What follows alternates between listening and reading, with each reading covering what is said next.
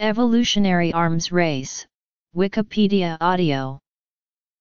In evolutionary biology, an evolutionary arms race is a struggle between competing sets of co-evolving genes, traits, or species, that develop adaptations and counter-adaptations against each other, resembling an arms race. These are often described as examples of positive feedback. The co-evolving gene sets may be in different species, as in an evolutionary arms race between a predator species and its prey, or a parasite and its host. Alternatively, the arms race may be between members of the same species, as in the manipulation/sales resistance model of communication, or as in runaway evolution or Red Queen effects. One example of an evolutionary arms race is in sexual conflict between the sexes, often described with the term Fisherian runaway. Thierry Lode emphasized the role of such antagonistic interactions in evolution, leading to character displacements and antagonist coevolution. The escalation hypothesis put forward by Guillaume Vermage speaks of more general conflicts and was originally based on his work with marine gastropod fossils. Coevolution itself is not necessarily an arms race. For example, mutualism may drive cooperative adaptations in a pair of species. This is the case with certain flowers' ultraviolet color patterns, whose function is to guide bees to the center of the flower and promote pollination. Coevolution is also interspecific by definition. It excludes intraspecific arms races such as sexual conflict.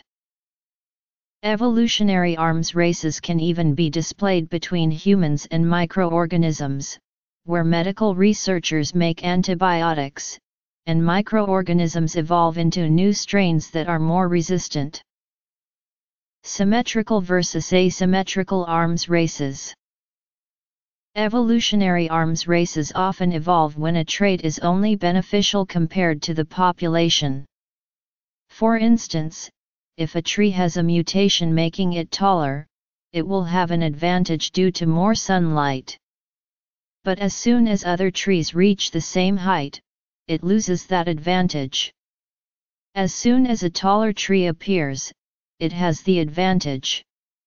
In this example, the nearest peak of the evolutionary landscape moves as the population approaches it. Another example of runaway evolution in sexual selection is an elk's antlers. Having big antlers makes a male elk more likely to win a mate. In fact, having big antlers is a requirement to mate. As a result, elk evolve antlers that are incredibly costly to build, maintain, and fight with. By the end of the mating season, the average male loses 25% of his body weight due to fighting, which he has to make up before winter starts. Arms races may be classified as either symmetrical or asymmetrical. In a symmetrical arms race, selection pressure acts on participants in the same direction. An example of this is trees growing taller as a result of competition for light, where the selective advantage for either species is increased height. An asymmetrical arms race involves contrasting selection pressures, such as the case of cheetahs and gazelles, where cheetahs evolve to be better at hunting and killing while gazelles evolve not to hunt and kill, but rather to evade capture. Dawkins, R. and Krebs, J.R. Arms races between and within species. Proceedings of the Royal Society of London, B 205:489-511, Vermage, G. J. Evolution and Escalation, An Ecological History of Life. Princeton University Press, Lee Van Vallen. A New Evolutionary Law, Evolutionary Theory 1, 130, Connor, W. E., Corcoran, A. J. Sound Strategies, the 65-million-year-old battle between bats and insects. Annual Review of Entomology. 57, 2139. doi.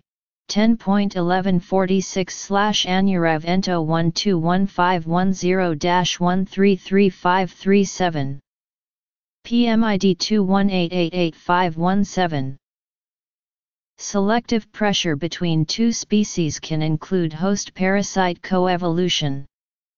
This antagonistic relationship leads to the necessity for the pathogen to have the best virulent alleles to infect the organism and for the host to have the best resistant alleles to survive parasitism.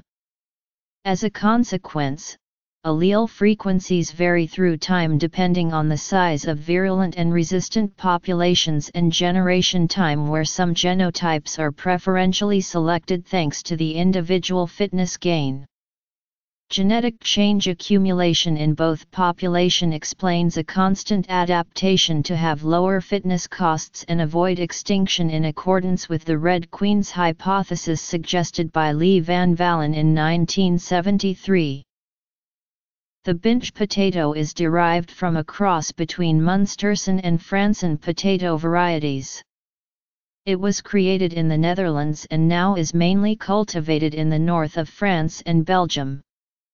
The Oomycete Phytophthora infestans is responsible for the potato blight, in particular during the European famine in 1840. Zoospores are liberated by zoosporangia provided from a mycelium and brought by rain or wind before infecting tubers and leaves. Black colors appear on the plant because of the infection of its cellular system necessary for the multiplication of the Oomycete infectious population. The parasite contains virulent virulent allelic combinations in several microsatellite loci. Likewise, the host contains several multi-loci resistance genes.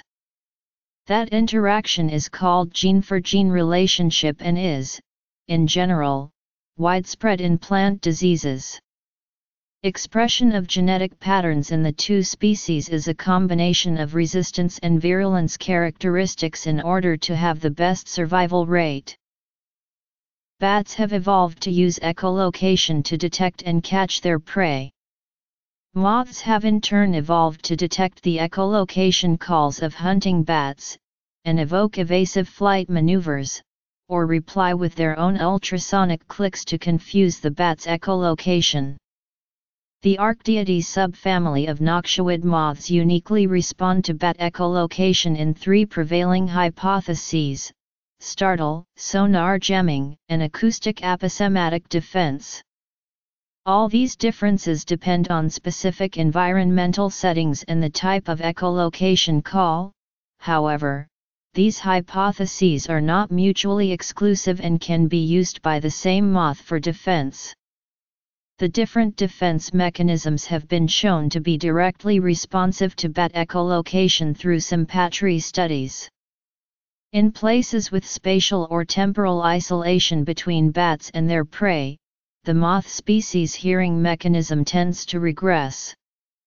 Fullard et al. Compared adventive and endemic noctiid moth species in a bat-free habitat to ultrasound and found that all of the adventive species reacted to the ultrasound by slowing their flight times, while only one of the endemic species reacted to the ultrasound signal, indicating a loss of hearing over time in the endemic population.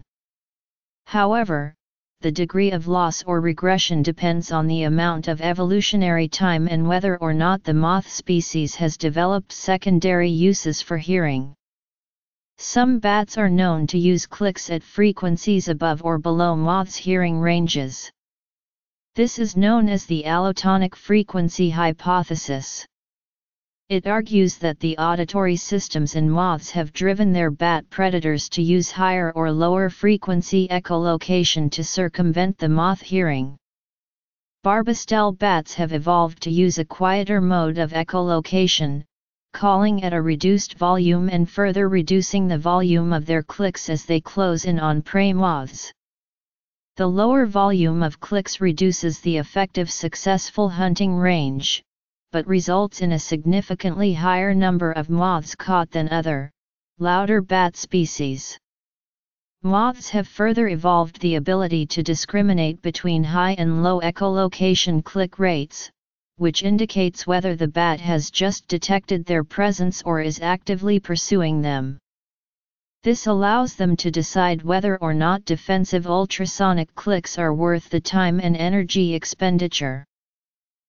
Rough-skinned newts have skin glands that contain tetrodotoxin as a defense against predation.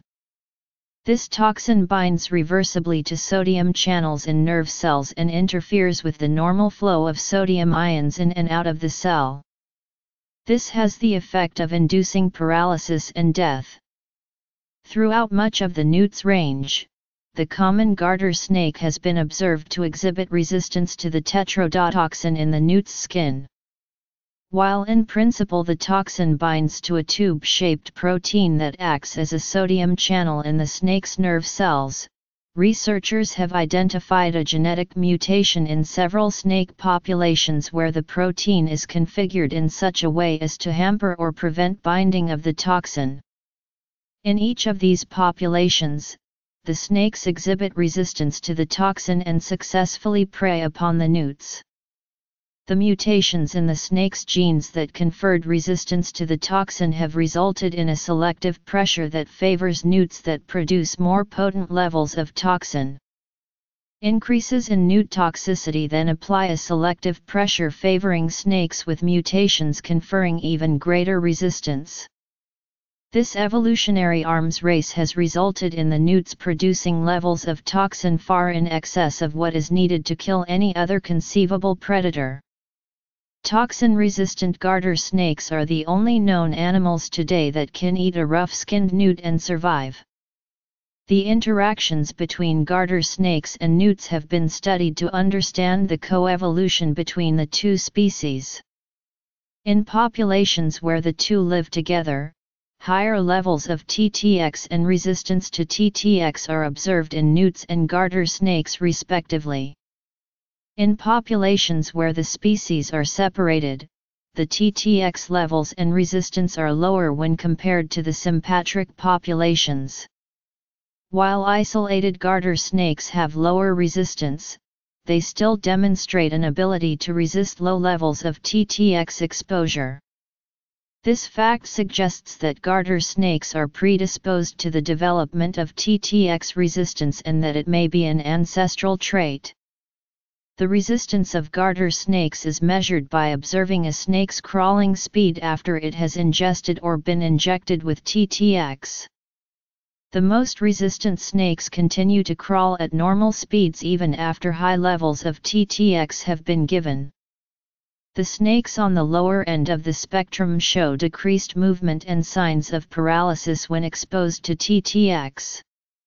The lower levels of resistance observed in separated populations of newts and garter snakes suggest that there is a fitness cost associated with both TTX production and resistance. The snakes with high levels of TTX resistance have slower average crawl speeds when compared to isolated populations of snakes. Slower crawl speeds make the snakes more susceptible to predators. This illustrates that while it is advantageous to be resistant to TTX when newts are present, it becomes more costly in the absence of selective pressures from the newt. The same pattern is seen in isolated populations of newts. In these populations, where garter snakes are absent, newts have lower levels of TTX in their skin. This demonstrates that there is some cost to the newt to have a high level of toxin. This relationship creates a geographic pattern of resistance in populations. There are areas known as hot spots in which levels of TTX and resistance are extremely high. This alludes to a close interaction between newts and snakes. There are also areas of cold spots where newts and snakes have minimal interaction, leading to lower levels of TTX production and resistance. The whelk predators used their own shell to open the shell of their prey, oftentimes breaking both shells of the predator and prey in the process. This led to the fitness of larger shelled prey to be higher and then more selected for through generations. However, the predator's population selected for those who were more efficient at opening the larger shelled prey. This example is an excellent example of asymmetrical arms race because while the prey is evolving a physical trait, the predators are adapting in a much different way. Phillips and Shine did a study with the chemical defenses of toxic frogs in response to a snake predator, the floodplain death adders. These snakes eat 3 types of frogs, one non-toxic, one producing mucus when taken by the predator, and the highly toxic frogs. However, the snakes have also found if they wait to consume their toxic prey the potency decreases. In this specific case, the asymmetry enabled the snakes to overcome the chemical defenses of the toxic frogs after their death.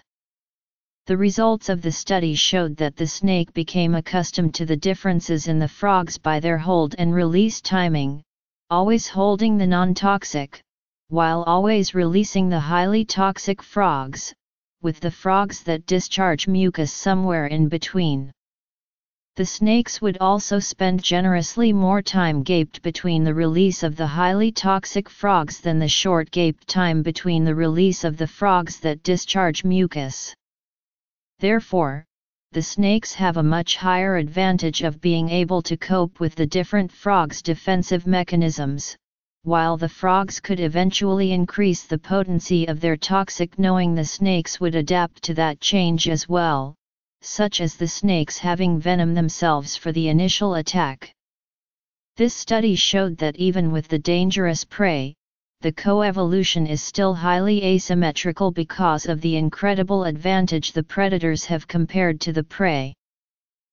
When a species has not been subject to an arms race previously, it may be at a severe disadvantage and face extinction well before it could ever hope to adapt to a new predator, competitor, etc. This should not seem surprising, as one species may have been in evolutionary struggles for millions of years while the other might never have faced such pressures. This is a common problem in isolated ecosystems such as Australia or the Hawaiian Islands. In Australia, many invasive species, such as cane toads and rabbits, have spread rapidly due to a lack of competition and a lack of adaptations to cane toad bufotenine on the part of potential predators. Introduced species are a major reason why some indigenous species become endangered or even extinct, as was the case with the dodo. Host-parasite dynamic. General examples: the Phytophthora infestans / binge potato interaction, bats and moths, the rough-skinned newt and the common garter snake, predator whelk and the hard-shelled bivalve prey, floodplain death adders and separate species of frogs. Introduced species.